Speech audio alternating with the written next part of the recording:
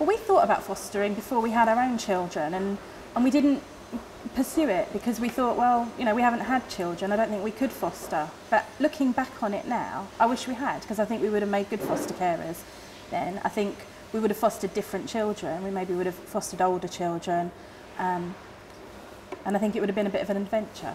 But we didn't, we waited. I think lots of people say, oh, I couldn't foster because, but they don't realise there's lots of different kinds of fostering. Yes, that's right. I've recruited lots of other people to foster, but in different different ways. Yep. So some people who just have one weekend a month that Yep. they can give up, so they can just do short-term respite. Yep. And then just short-term fostering, so that you just have children for a little while we're looking for a forever family for them. That's what we do, because we've got young children of our own. It's nice for us to foster for a short period of time, and then we have a break and we kind of, you know, get together again as a family and then decide when we're ready to have our next placement. But you've got a long-term placement, haven't you? He came for the weekend, and that was 7 years ago, and we fell in love with him, and he's going to stay with us forever. Yeah.